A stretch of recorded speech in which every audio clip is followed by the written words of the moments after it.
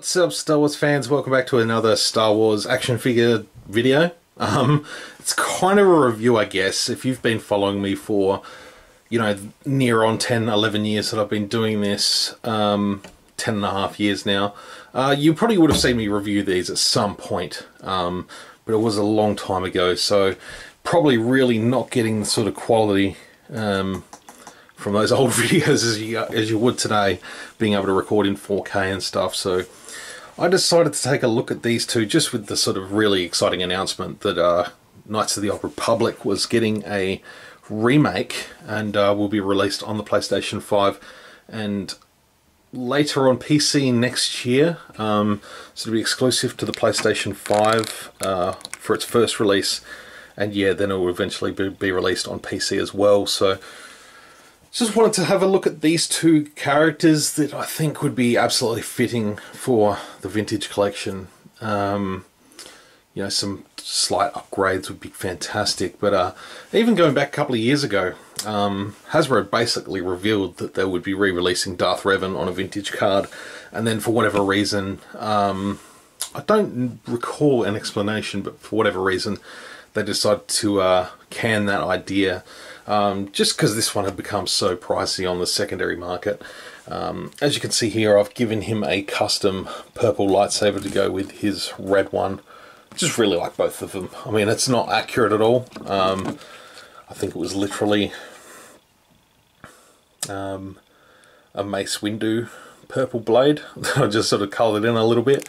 Yeah, totally not accurate, but just for the sake of the shelf, just having the purple and red blade crossed over, I just wanted to do that. That's just something I wanted to do.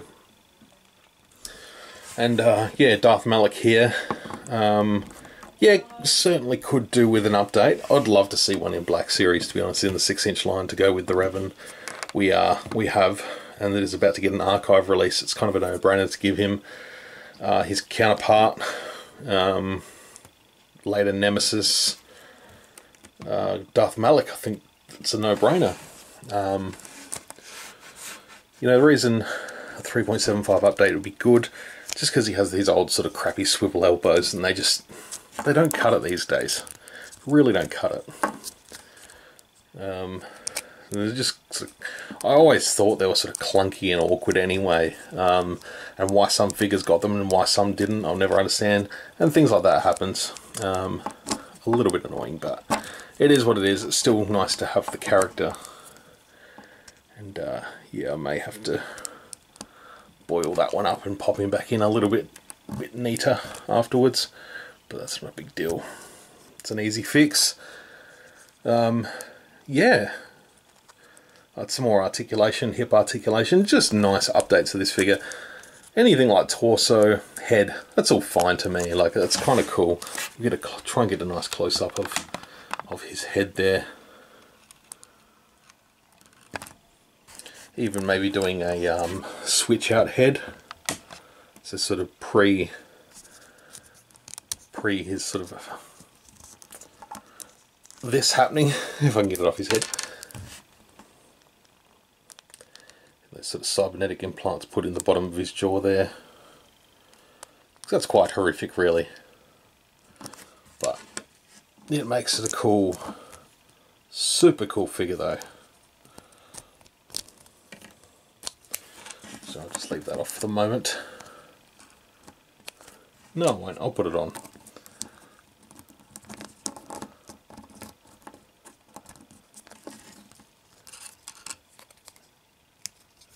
There we go. So it just sort of fits around the neck. It sits on the back there. Soft goods cape would be cool. I'll find a way to sort of get it out of that. That's probably not too difficult, to be honest. If I really wanted to, I suppose I could slice that off and put one on it now. But yeah, I'm not that invested in time to repair or change a figure from 2007. Yeah, it's still cool, man. Like, I like the look of it. I do. I like the look of Darth Malak, especially side by side on the shelf with Revan, which we'll take a closer look at now. So we'll just move that lightsaber out of the way. Basically has the same red lightsaber as Malak, which I know is also inaccurate. I can't remember if he came with this one. I remember getting this guy carded, but fairly sure he did come with this blade. So yeah, a little bit accuracies would be great to see.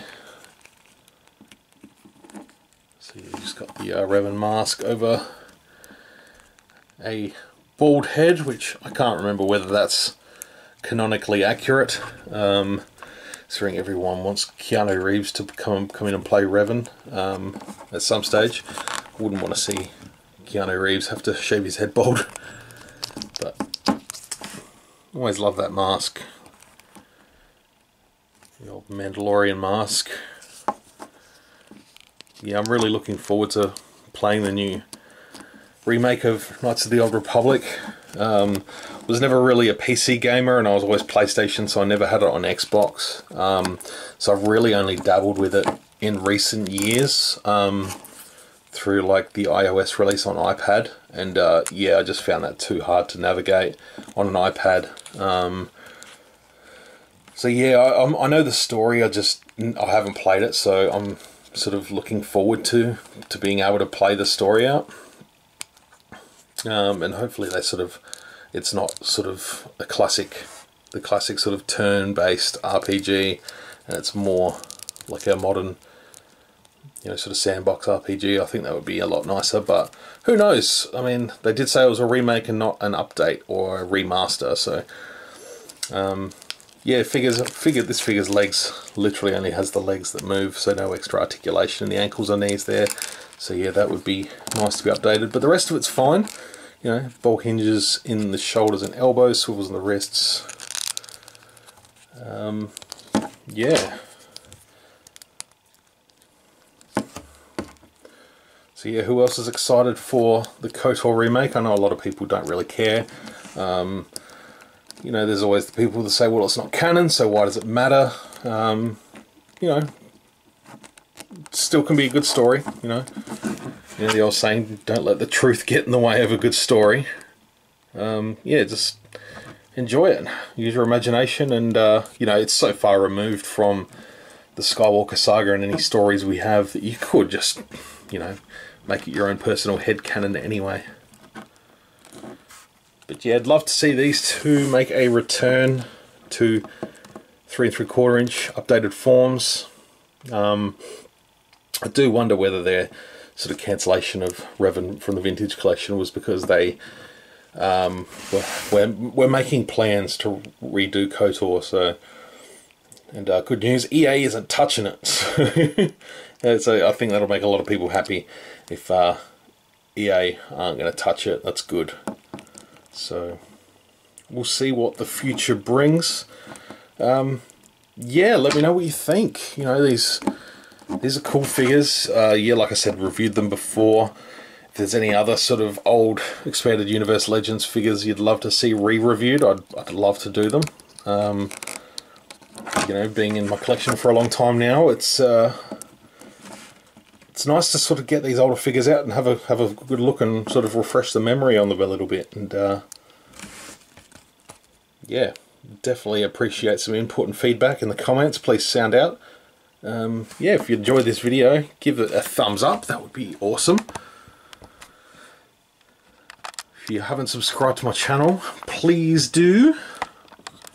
I've been doing Star Wars figure reviews for over 10 years now, so I kind of like to think I know my stuff. Find myself to be a little bit of a connoisseur of my action figure knowledge. I sometimes forget how to do normal day-to-day things because I have dedicated my brain to more memory, more Star Wars knowledge than I should real life stuff. You know? That was a mouthful. Alright folks, thank you very much for watching. Stay tuned for more videos coming up. Until then, may the Force be with you always.